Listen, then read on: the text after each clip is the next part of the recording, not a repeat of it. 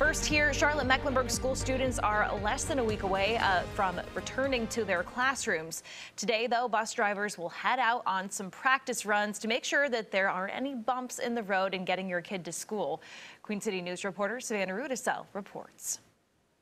CMS bus drivers are taking some time to learn their new routes today and also looking to see if there's any kinks that they need to work out before they get students on those buses.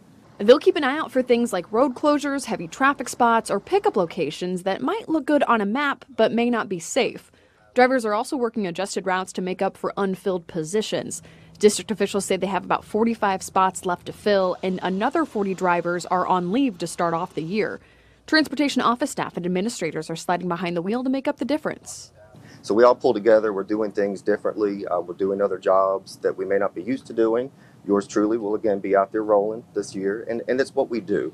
Because we always tell our drivers at the end of the day, this is about kids, and we're getting kids to school, making sure they're ready for their day to learn. And so that's why we do what we can to make it happen. CMS is in a better position now than it was last year, as the district had twice as many unfilled driver positions going into 2021 than here in 2022.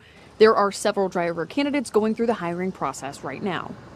School transportation officials say drivers need to be extra cautious on the road for these next few weeks as drivers and students get adjusted to these new routes. They also tell parents to go ahead and expect some early delays. Reporting in Northwest Charlotte, Savannah Rudisell, Queen City News.